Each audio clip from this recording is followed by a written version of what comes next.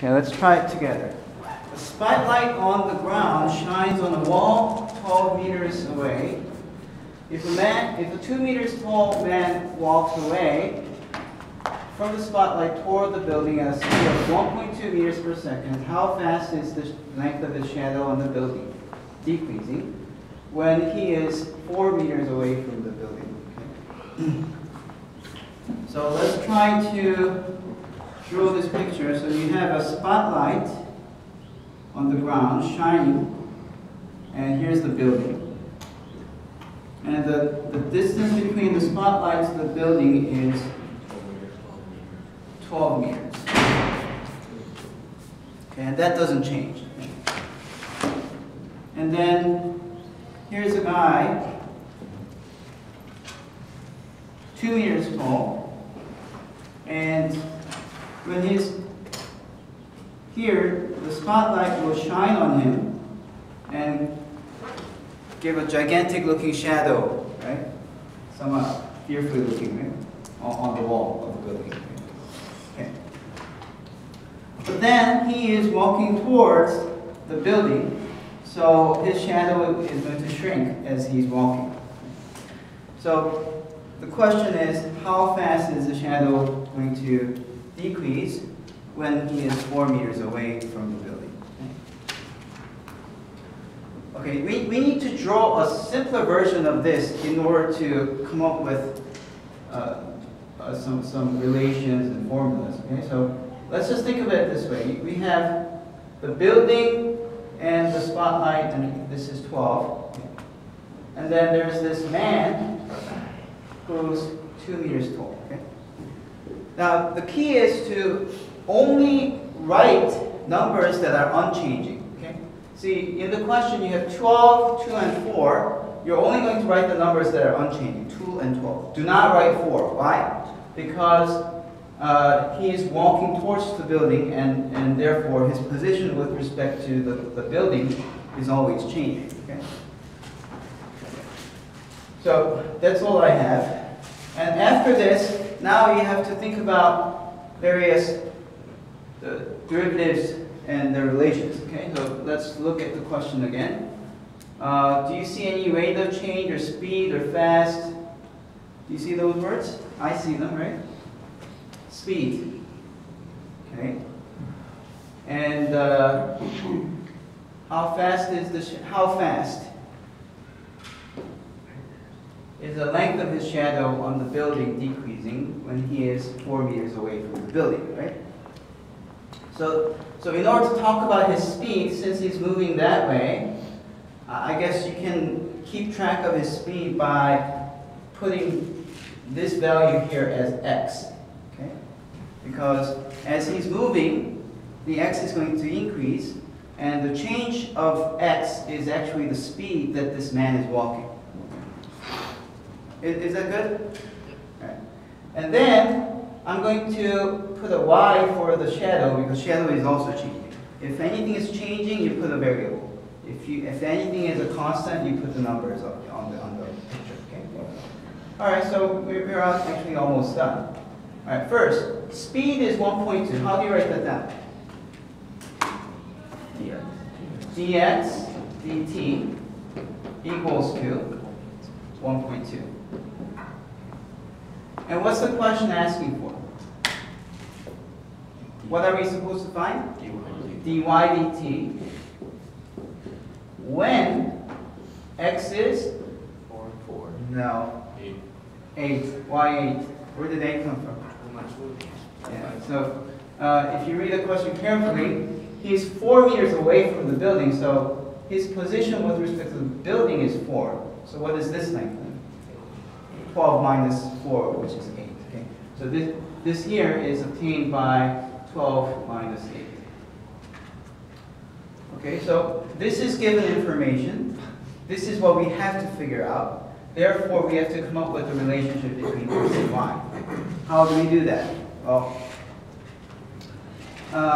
if you have more than one triangle, when you draw the picture, most likely you'll be using similar triangles. Okay, so use the property that you have two triangles which are similar, And from there, you can come up with the ratio equation, the equation of ratios, and that's going to give you an equation between x and y. Okay? So let's think about it. Do you see the two similar triangles? Small one here, and the large one here. Okay? So what 2 is to x is what? Y is to 12. Right?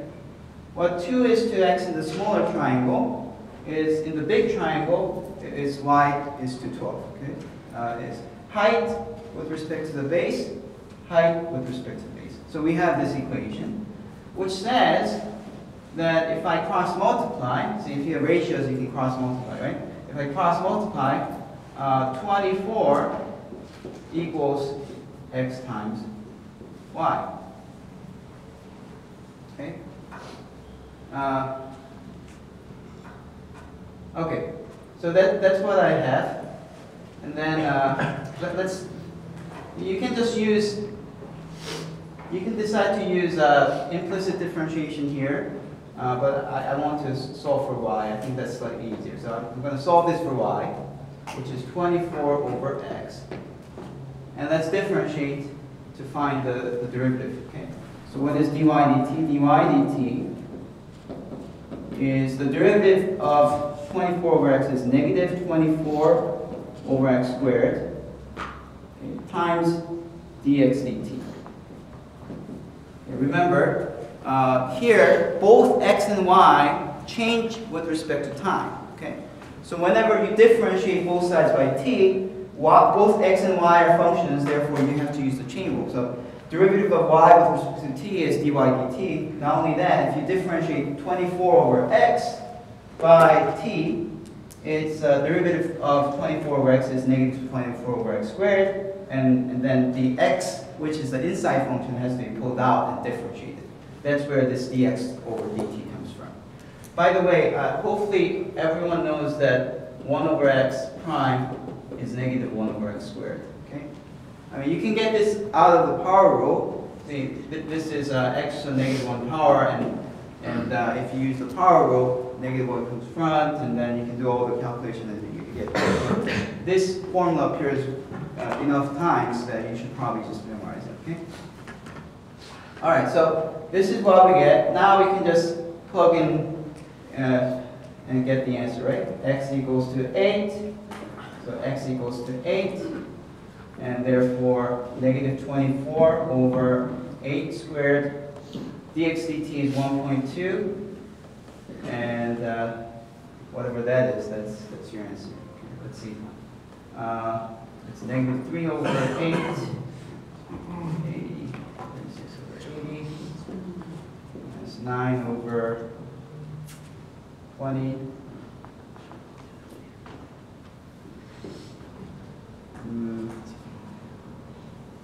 I think it's negative 4.5. No, it's negative 0.45 meters per second. Okay, so if you use your calculator, that's what you're. Any question? Any questions? Do you want me to explain anything? Yes. Can you explain how you set up the triangle? Like how you knew where to put what? Oh, okay. So to review the triangle, first draw the picture to get a feel for what's going on, and then see if you can simplify this by using a very simple geometrical object. And see, this is a light which goes as a straight line, so therefore this must be a straight line. Wall is supposed to be straight. Ground is assumed. All these are assumed to be straight. So you have this large triangle.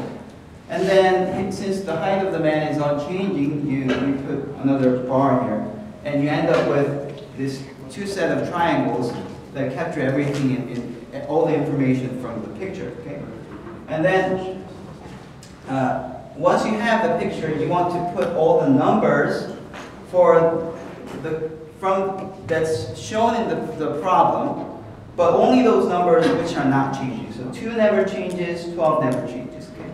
And then, I guess the hard part is, how do you know to put x here, and how do you know to put y there, and all that? okay?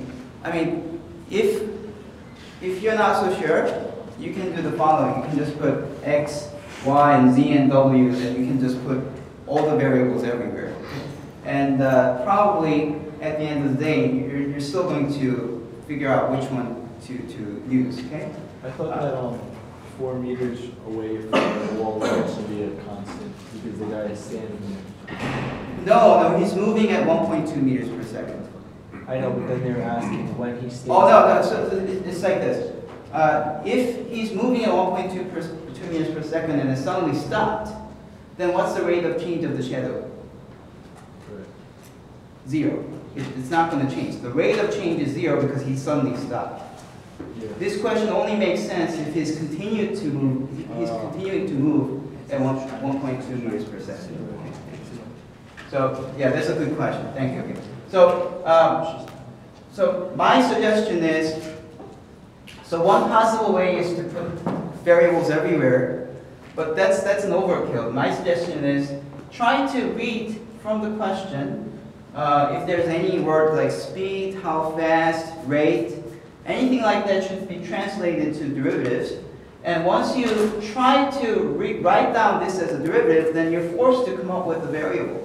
See, this is 1.2 meters per second for how fast the person is moving, right? So you're forced to put an x here because how are you going to measure how fast this person is moving? You have to measure the speed with respect to a non-moving object, right?